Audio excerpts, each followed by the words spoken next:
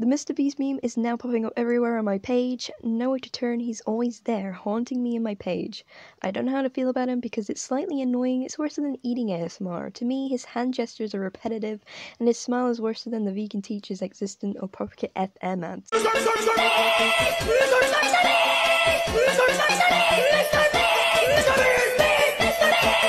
He seems patronizing, although this was funny. To be honest, we all want to be a MrBeast. You can't deny this demon that's taking the piss out of us for donating that 50 cent or P, thinking it's gonna build a whole foundation for some child in Africa.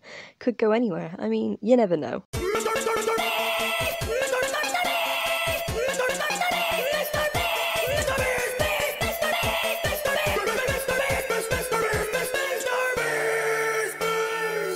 I don't know what to think about this weird meme, but anyways, do you see where I'm coming from? This dude is a rain from hell, and if anyone knows where this demon came from, please let me know, because, just, yeah, like, does anyone else find this whole being punchable, or is it just me?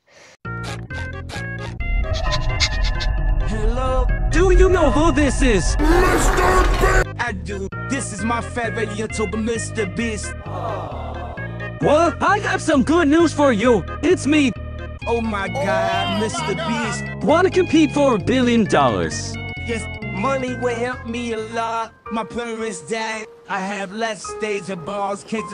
I also got diagnosed with Genshin Impact Player Syndrome, meaning I'm obese and get no bitches.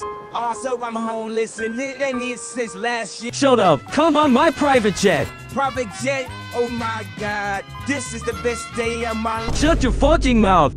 What now? We will drop you in Ohio, and if you survive for 24 hours, you will keep the $1 billion.